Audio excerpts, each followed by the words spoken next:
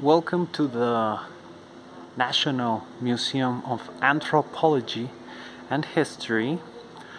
These are some pieces dedicated to the cultures in the Mexican state of Oaxaca.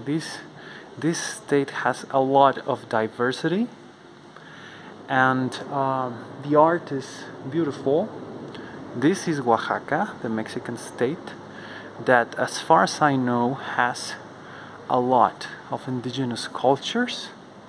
These indigenous cultures used to live in the cities marked by this map, and here in this part of the museum we can find an item that I want to show you.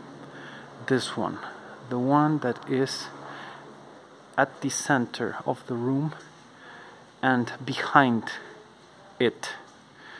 These pieces of rock are portraying human beings in strange positions.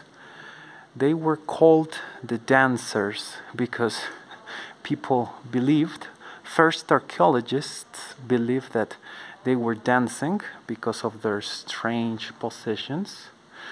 They were found in the Zapotec city of Monte Alban, and after some research was made, we found out that they are not dancing. They are portraying defeated kings that were castrated. Their sexual member has been cut off.